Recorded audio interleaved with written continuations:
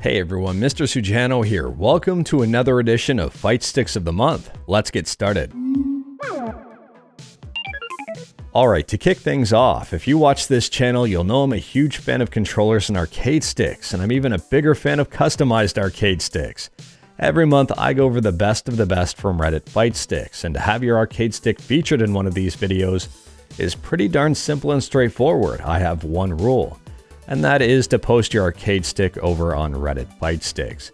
It's an amazing community, a lot of talented, a lot of friendly members, and if you're into fight sticks at all, or if you want to learn more about them, check out this subreddit. The first stick I'm showing tonight is an honorary shoutout. I missed it last month and it definitely would have made a top 10. This thing is absolutely amazing. Now if you take a quick peek just for a second at this Turkin themed stick, you can immediately tell it's got a ton going on with it. We have a screen baked in, we've got a bunch of different control types, 2 analog sticks, a joystick, and a WASD. Now even further to that, we've got 2 different holes on the top. They do look a little bit weird and you might be asking yourself, what exactly are they? Well, smoke comes out of them. This stick has it all. It's completely wild on so many different levels, definitely eye-catching, and these pictures do a great job at showing everything off. Even in the daylight, it still looks amazing. And if we take a look on the inside here, well, it is a bit of a rat's nest, but that's understandable considering everything that's going on with it. And if I'm not mistaken, it appears that there are 2 different battery packs powering this thing. We've got a portable battery right here. I might be wrong about that though. And there's another battery right here. I think this one might be for the smoke machine. I'm not quite sure. It's got a ton going on with it. This stick appears to be entirely hand built and the end result gets a big thumbs up. Now this month I'm going to be doing things a little bit different. I'll show a bunch of fight sticks that I like and then a final top 3. And we'll start out here with the first timer. This is this person's very first fight stick. It's a Kami themed Street Fighter stick and Espada, and it looks absolutely amazing. Great job on the artwork, great job on the coordination, and great job picking up an Espada. Next up here, we've got another first timer, and this thing turned out amazing. It's a 3D printed fight stick for something created from scratch for the very first time. Well, you gotta be happy with the results here. It looks absolutely gorgeous. We've got some carbon fiber texture on the top. The color theme works and it's got a very interesting vibe to it. I'm guessing there's a joint on the top here so that the owner of this can swap out the left portion of the top of this stick for a different type. For example, if you wanted to go from a joystick to a WASD or hitbox style, I think this layout would allow that. And I also like the choice in buttons here just above the joystick. They are not easy to hit. You don't have to worry about accidentally hitting them in the middle of a match. And if I had to guess, I'd say they're a PC gamer considering they've got a zero delay PCB, a very low cost but highly accessible PCB. Here's an Akuma themed fight stick. I like the artwork on this one, I like the button inlays, and I also love the internals. The wiring on this one is clean. One of my favorite things about Bermanch is that the artwork on this continues on more than just one panel. So we've got artwork on the top of the bottom panel and we've got artwork on the underside of the top panel. It gives a really cool continuous 3D effect. Next up, we have this incredibly interesting fight stick from Jaramb. Jaramb is kind of like a mad scientist. He creates all kinds of weird stuff and more often than not, it turns out amazing. Confusing some of it, yes, but amazing nonetheless. This is falling under the amazing category. I wouldn't really say this is confusing at all. We've got a frosted outer shell. We've got metallic blue and white buttons. And that's not the star of the show at all. The internals of this one are the star of the show, and it's something I really haven't seen before. The top panel on this infinity box is an iridescent mirror, and it does allow a really cool effect. I'm not really a clubbing person, but this stick gives me clubbing vibes. I guess if you like clubbing, or you're a DJ, or you like shiny things, well, this might be up your alley. If you're a fan of Dragon Ball Z, you might be a big fan of this Goku themed stick. We've got Dragon Balls as the button inlays, we have the 4-star Dragon Ball as the ball top, and we've got Goku plastered all over this stick. On the top of this stick here, we've also got orange buttons and a custom orange cable. On the inside of this stick, we have incredibly clean wiring, and we've also got a wire cover here on the PCB. A nice little touch. Now, if that Dragon Ball stick was a little bit too loud for you, you might not like some of these upcoming sticks, but you might like this one. This is a custom wooden stick. It's calm, it's clean, it's simple, and it looks great.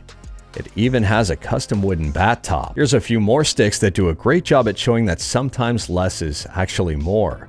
These sticks are made of wood and resin. The artwork on them isn't necessarily loud, but it is effective.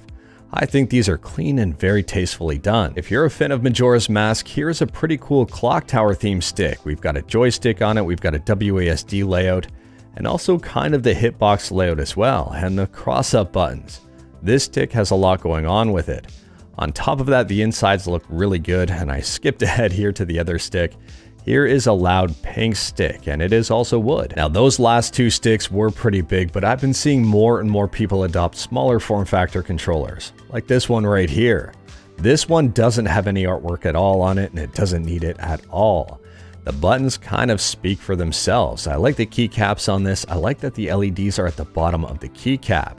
And these LEDs are fully customizable. This thing looks like a ton of fun to use. I mean, if you travel around a lot, or you don't have a lot of space, or you have something like the Steam Deck, a small form factor controller might be the perfect companion. Like this one right here. This one is powered by a Raspberry Pi Pico, which means it's probably pretty darn fast. Next up here, if you're a Guilty Gear fan, you might be a fan of this stick. At least I am. I'm a big Slayer fan in Guilty Gear, and I can't wait for him to finally drop in Guilty Gear Strive, whenever that might be. This is a pretty darn cool theme stick, and I like the fact that Johnny Fraze here showed how the artwork was done on it. And speaking of artwork, if that previous Dragon Ball Z stick wasn't your style but you still like anime, maybe you'll like this Sailor Moon or Sailor Venus themed stick. The artwork on this is incredible. I love how it flows through the button caps. They did a great job with the inlays. And take a look at that custom ball top. It appears as if there are two different custom ball tops. One is white and the other one is that goldy orange color. And inside the ball top is absolutely amazing. This is very well done. This stick features fully customizable LEDs on the top and also on the bottom. It's a really cool effect overall, and the wiring on this one is also very clean. Here's another really cool stick with incredibly clean wiring, and there's something I wanted to highlight on this one. There is a button right here, and it's not necessarily a jump button like a lot of people might think. It is called an Antagonist button, and that button has some very special properties. It'll really help level the playing field between an all-button controller and a joystick. I'm not joking here. If you haven't read up about the Antagonist, I'll leave a link in the description below, and I highly recommend checking it out. And also check out this incredibly clean wiring. Now for the top 3 fight sticks of the month. In third place here we have this very calming Ambrosia Maple and Poplar stickless arcade stick. Just looking at this thing is relaxing, at least in my opinion. Let me know your thoughts in the comments below. I think the photography alone on this one deserves some sort of award. It's incredibly well staged.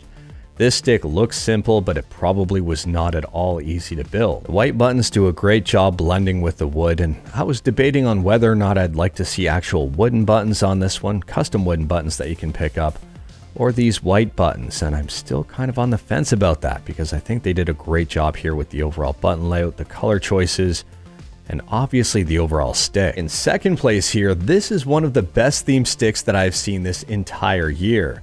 This Sonic theme stick is awesome. We've got Sonic as the blue ball top.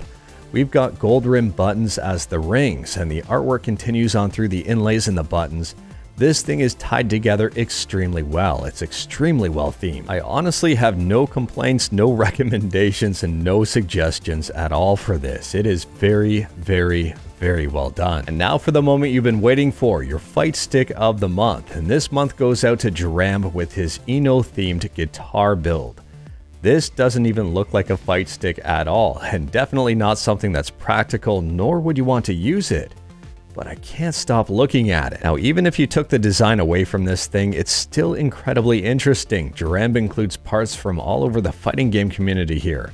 We've got Bueno woodworking buttons, the Omni Arcade T-Spin drop-in, and the Paradise Arcade Kaimana for the LEDs. This thing is absolutely nuts. It's glow painted and gold leafed, and it's handcrafted from the bottom up. And yes, it's completely impractical, but it's very well designed, and if you're a cosplayer, well, this one might be up your alley, especially if you're a cosplayer and you like to play in fighting game tournaments.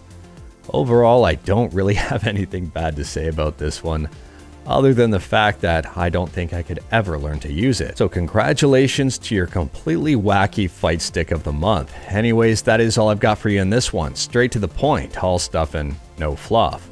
Unless you think fight sticks are fluff, in which case, sorry, I guess. Let me know your thoughts about anything we talked about today in the comments below. Which one was your favorite fight stick, and if I missed one, let me know in the comments below. If you like this video, leave a like. If you didn't like this video, leave a like. Hit that subscribe button, check out my other videos. Don't tempt fate, save your state.